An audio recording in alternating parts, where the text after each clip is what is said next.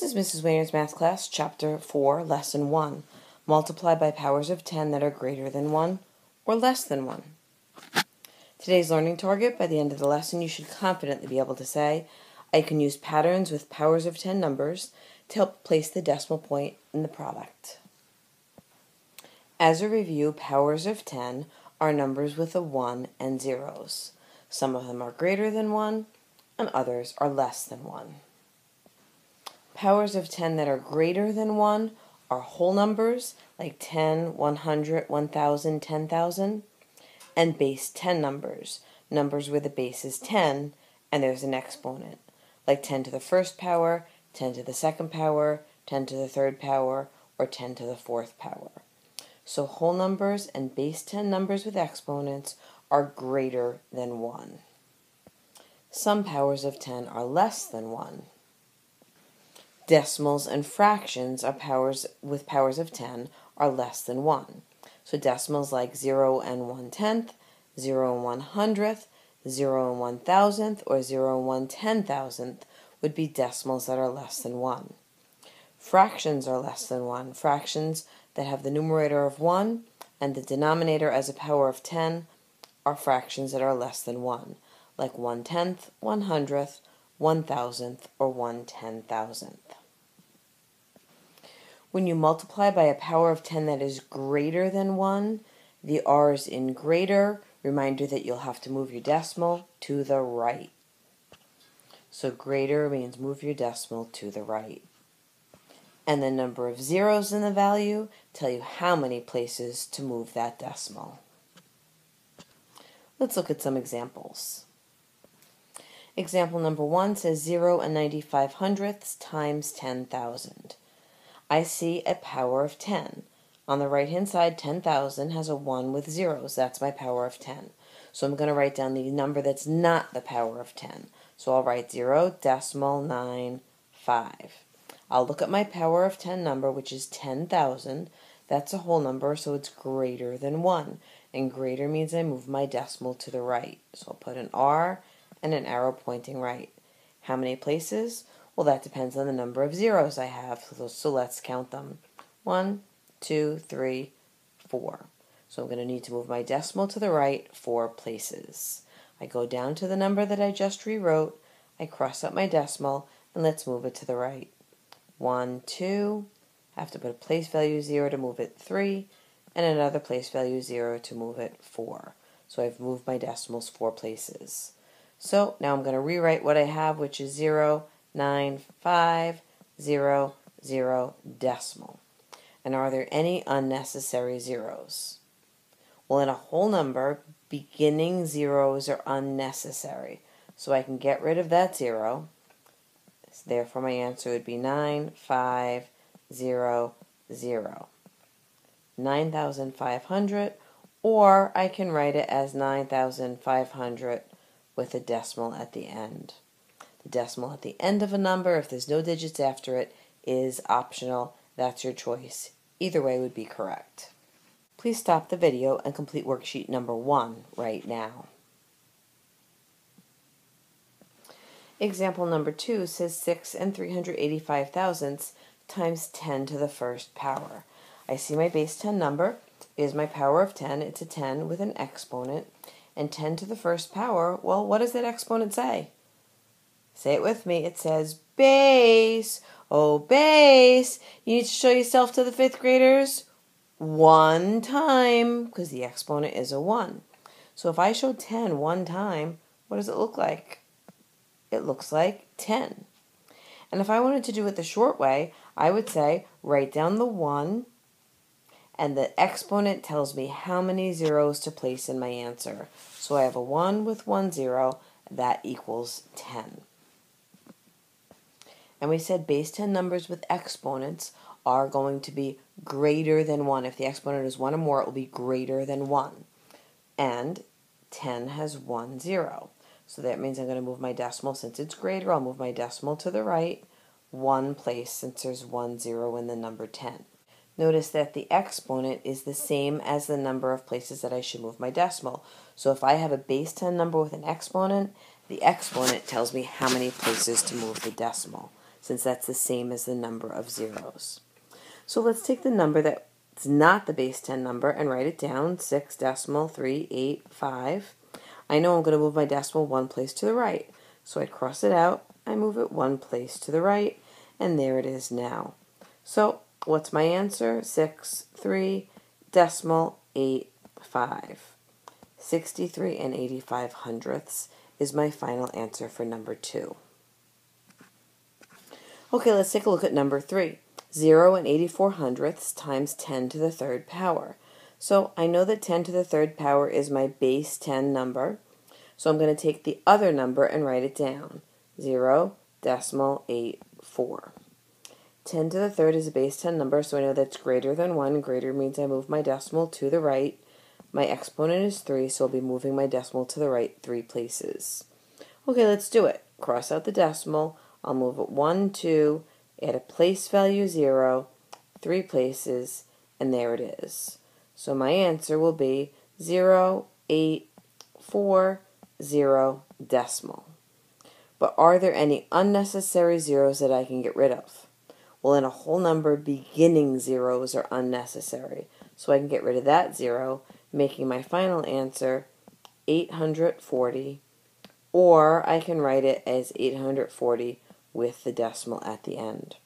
Remember, if the last thing on my number is a decimal, so it's a whole number with a decimal, the ending decimal is optional. Let's take a look at example number 4.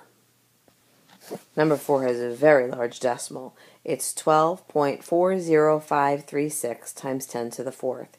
How do I read that?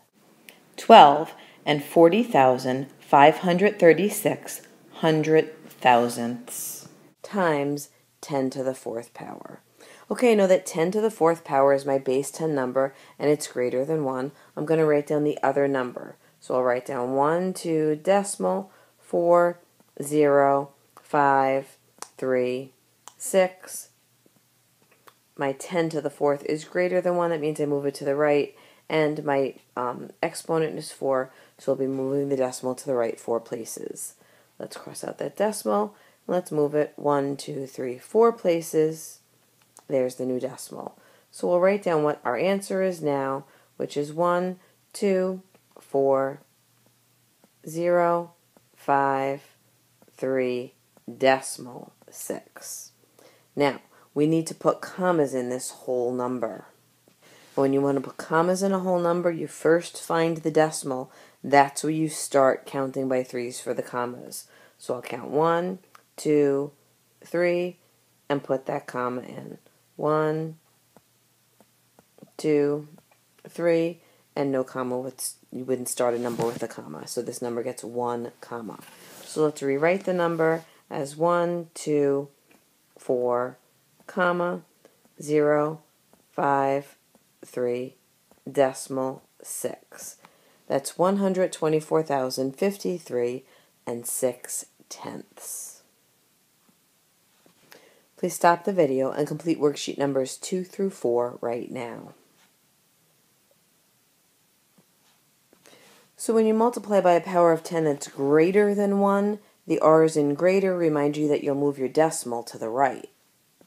But when you multiply by a power of 10 that is less than 1, the L in less reminds you to move your decimal to the left. And again, the number of zeros in the value tell me how many places to move that decimal. Let's take a look at some examples. Example number 5 says 2,934,857 times 0 and 1 thousandth. Well, I automatically see that base 10 number, the zeros and the ones, which is my decimal on the right, 0 and 1 thousandth. So I'm going to write down the other number to get ready to move my decimal. Remember, when I recopy the other number, I do not copy commas. I do copy the decimal, but no commas. So I'm going to write 2, 9, 3, 4, 8, 5, 7. But I need to move my decimal, and I don't see a decimal. So what do I do? That's right, I remove the invisibility cloak, and where is the decimal? It's always at the end when I have to remove the invisibility cloak. So I copied the other number and I look back at my base 10 number and I see that that is a decimal number. And I know that decimals are less than 1. Less tells me to move my decimal to the left. There are 1, 2, 3 zeros, so I'll be moving my decimal 3 places to the left. Cross out the decimal, I'll move it 1, 2, 3 places to the left, and that's where it goes. So I'm going to copy down what I have, which is 2, 9, 3, 4, decimal, 8, 5, 7. Now I need to put commas in here, so I'm going to find that decimal and move 1, 2, 3 places to the left. That's where my comma goes. So my final answer is a 2, 9, 3, 4, decimal 8, 5, 7, which is 2,934 and 857 thousandths. Please stop the video and complete worksheet number 5 right now. Let's take a look at example number 6. 53 and 204 thousandths times 1 1,000th. Well, I see that my fraction is a base 10 power of 10 number because it has 1 and zeros on the denominator on the bottom and simply a 1 as the numerator on top. So I'm going to write down the number that's not the power of 10, which is the 5, 3, decimal 2, 0, 4. Remember, we do copy decimals, we do not copy commas. My 1 1,000th is my base 10 number that is less than 1. Less means I move my decimal to the left. There are 1, 2, 3 zeros, so I'll move my decimal to the left 3 places. Cross out the decimal. I'm going to move it 1, 2, add a place value 0, so I can move it that 3rd place. So I'm going to copy down what I have, which is decimal 0, 5, 3, 2, 0, 4. But you know Mrs. Wainwright's rule, don't start a number with a decimal, so I'll put a place value 0 in front of that decimal. So my final answer is, if I was reading it, it would be 0 and 53,204 millionths. Please stop the video and complete worksheet number 6 right now.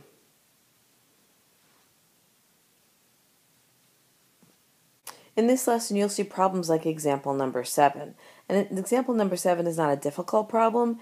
It's just many small, simple problems. So in this case, it's 5 separate problems.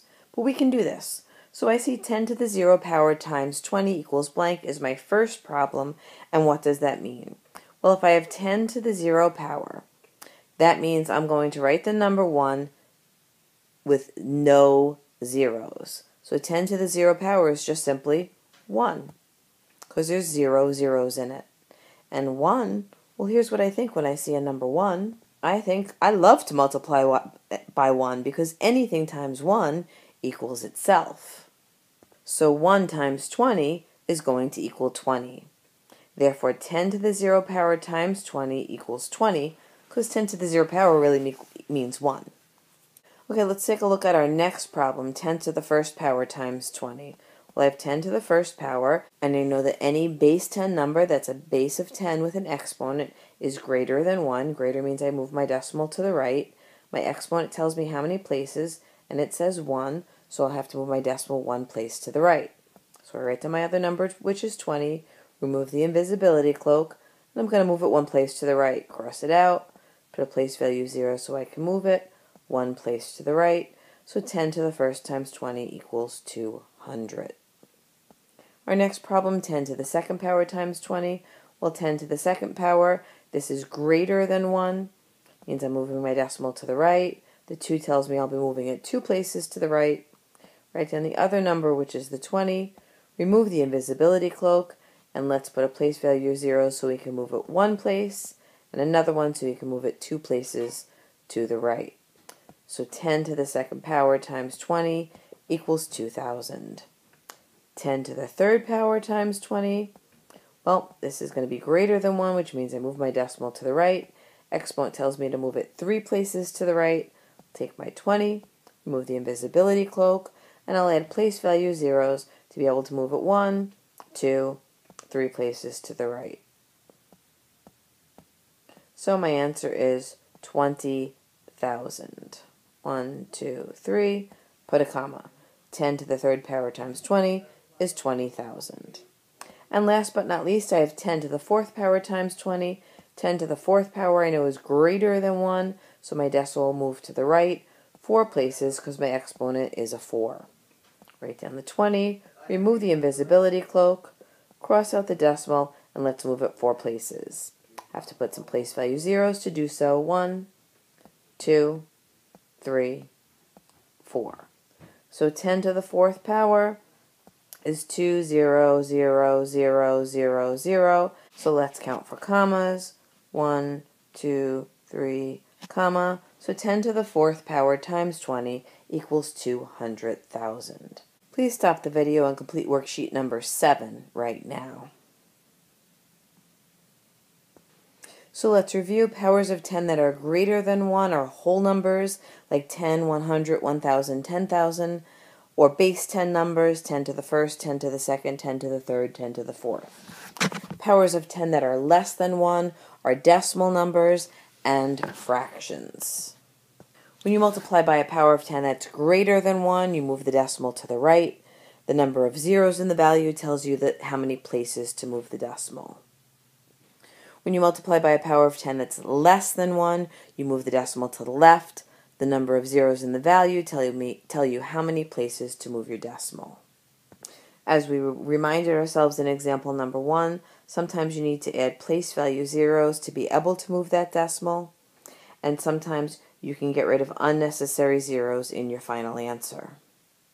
Remember that exponents are greater than 1, and your exponent will tell you how many places to move your decimal.